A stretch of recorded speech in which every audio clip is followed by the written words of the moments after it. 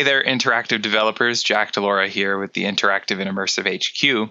In this video, we're going to take a look at some updates made to the DMX Pixel Mapping functionality in Unreal Engine 5.3. We've got a newly refreshed user interface along with a couple of additional features that have been added, and we're going to dive into all of that in just a moment. For this project, we're going to use the DMX template, which is found under Film, Video, and Live Events in the new project window. Once the project has opened up, we're going to go ahead and click on the Maps folder in the content browser. We're going to be using the pixel mapping level today, so go ahead and double click on that, and we have now loaded up the level. With that complete, let's go ahead and click on the DMX folder. We'll see here that we have already a DMX PM_pixel map asset, and this is a kind of default pixel mapping setup that we're not going to use as is, but I wanted to at least open up and start playing the DMX and head into play mode to make sure that we can see the output of the pixel mapping. So what you might have to do in your particular case is to flip receive DMX off once when you enter into play mode. You can then turn it back on and it should be fine. But I believe this is basically the same as clearing the DMX buffers in the activity or channel monitors. Either way, it starts things working on my end and allows us to see the output of our work later on. So I'm going to go ahead and exit the play mode there. We're not going to need that for our particular example. We're going to be working with a different texture than this current capture that is set up. And with that complete, let's go ahead and head to our pixel mapper. So although we've got this already set up, I want to kind of walk us through starting fresh with the pixel mapping window. So I'm going to hit stop playing DMX at the top here. I'm going to delete this fixture group and I'm going to delete this pixel mapping source. So here we are in what is essentially the same as a new pixel mapping asset, although you'll see an Unreal Engine asset in the center here instead. The first thing that we're going to need to do is to add our source. So this is the texture or other type of asset, material, etc. that we are going to be using to map the pixels to our DMX fixtures. And by default, as I said, when we add a source in, we're going to end up with this Unreal Engine 4 texture, which is totally fine, but not what we're going to be using. So if we want to pick then a different texture, we can come over here to the details panel. We've got the input texture option here, and I think now would be a good moment to maximize this. I'm going to click the drop down here, and what I'm going to use for this example today is the UV, actually it's not underscore, UV editor color grid underscore color asset. It doesn't have to be any particular asset. I just find that because of the amount of detail and scale of this asset that it actually works well for learning about the new features that we've got available. So I've gone ahead and I've loaded that up, and from there we can actually start taking a look at our new features. So before that, I've just hit the zoom to fit options on the designer in the center and the preview at the bottom, and then we can head straight down this list to the filtering section. So this is the first of our new features that we're going to look at in the Pixel Mapper. And what we have now in the Pixel Mapper is the ability to apply downsampling to our texture, whereas before we would have to use an external blueprint or tool to do this. So what that means is we can simply increase the number of downsampling passes, and this is going to, with each additional pass that we add to our downsampling, we're going to be reducing the width and the height of this texture by 2. So we can really make this very small. And right now what's happening is that our texture, although it is in fact being downsampled, it's then being scaled up to fit the original size of the texture.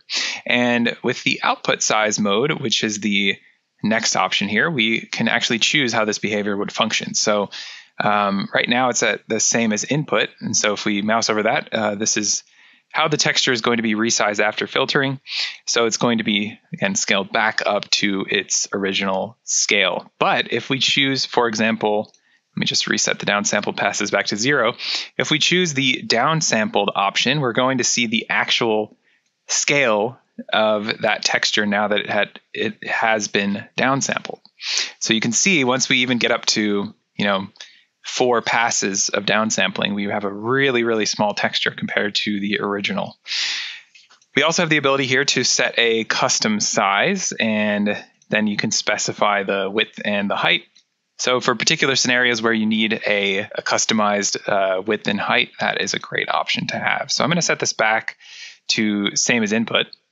And then we have the ability to apply filtering to the texture right here as well. So what that means is I can choose a filter material, and then we're going to search for m_blur, which is a built-in material that comes with this particular template that will apply a blur to the texture that we're working with. So you can see as soon as I've selected that, we now have blur applied to this texture. And if we move right along in the list of settings here, we have the ability to apply this material with each pass. And that means that for every downsampling pass that we apply to the original texture, we are also going to be applying a blur to each pass as well. The difference here is that if we're downsampling 3 times, we'll apply the blur 3 times. And if we turn this option off, we're only going to be applying the blur at the very last stage, meaning essentially that we'll have less blur being applied to our texture by turning this off. Below that, we have the blur distance parameter, which allows us to, let me turn the downsampling here back to 0. If I increase this value, you can see that the amount of blur also increases. So that's a way that we can have access to this materials parameters right here in our editor. And what's cool about the blur distance parameter specifically is that we have the ability to customize what this particular parameter is modifying in this material. So you can see in the advanced section, we have the ability to supply the name of the parameter in the material that we want to modify. So we don't necessarily have to be using this for the blur distance. We could make another parameter that's useful to us accessible. So with all of that said, those are some new features over here in the details panel, which definitely make things a little bit easier to work with. Now let's go ahead and look at the rest of the window. So I'm going to come over here next to the DMX Library tab, and this is along with the hierarchy window.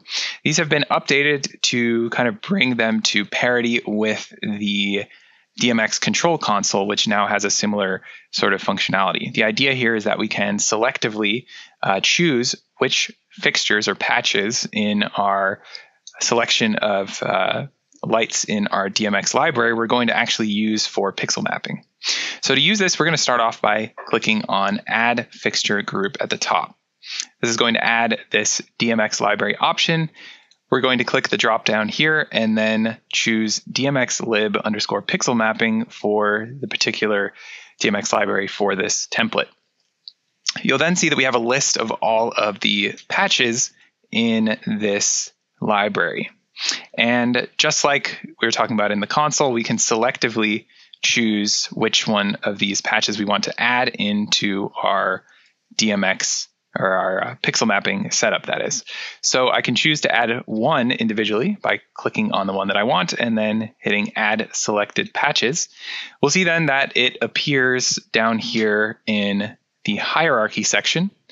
And also, even though it's very small, it has appeared in the designer window as well. And it has disappeared from the DMX library list of available patches. So this is again, this kind of allows us to both selectively choose which fixtures we want to add to our pixel mapping setup, and also keep track of which fixtures we have or have not added into this mapping setup. I'm then going to go ahead and hit Add All Patches, which is going to add all of the remaining patches that were available in the library.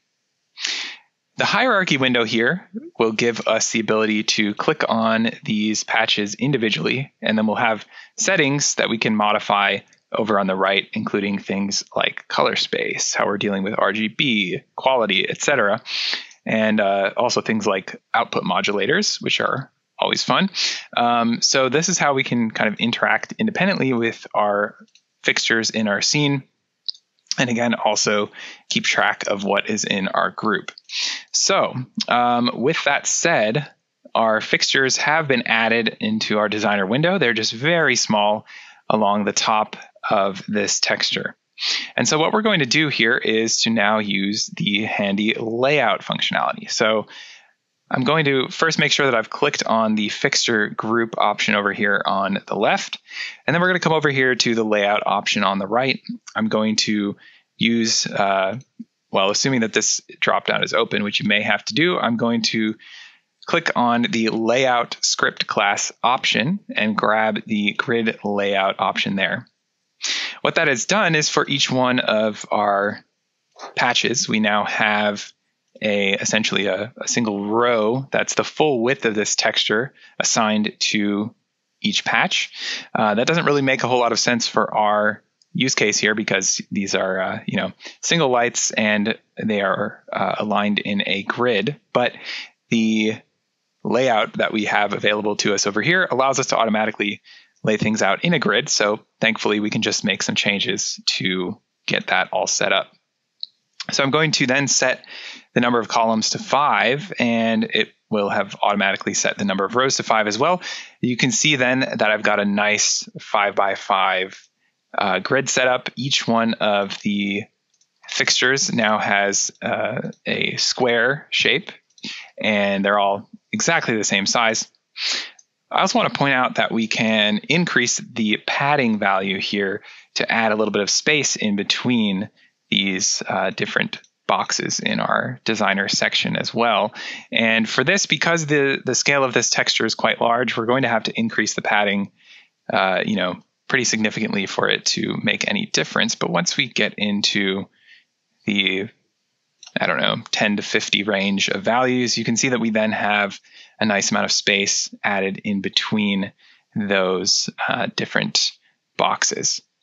The last couple of settings here allow us to specify the snake order in which we should refer to our lights. Now, if we wanted to, say, manually move the position of a single light or a couple of lights together, we can always click on that particular light in our designer window and click and drag to move it around in space.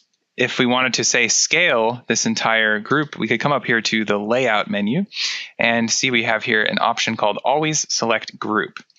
So what would happen then is if I click on any of the lights within this grid, they've all now been selected, and I can then click and drag from the bottom right corner to scale them all as a group. One last thing to point out here is that each one of our fixtures or patches in this grid also have some identifiers, which are a little bit hard to see with this particular example, but you can see up here in the upper left corner, we've got the name of that particular patch. And with this layout dropdown, we can also add things like the patch info and the cell IDs to this little preview as well. And those will appear down here in the bottom. Normally, we won't be dealing with a texture as large as this one. This was just for this particular example. So it will be a little bit more visible and larger in scale than what we're seeing at the moment. That's it for the new features in this window. So what we can do now is to hit the Play DMX button.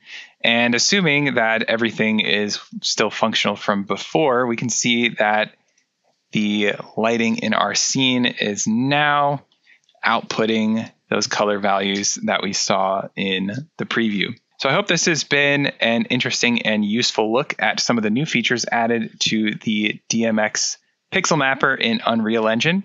As always, thanks so much for watching. Looking forward to seeing you in the next video. Hey folks, thanks for watching. If you like our YouTube content, I highly recommend you check out the Interactive and Immersive HQ Pro.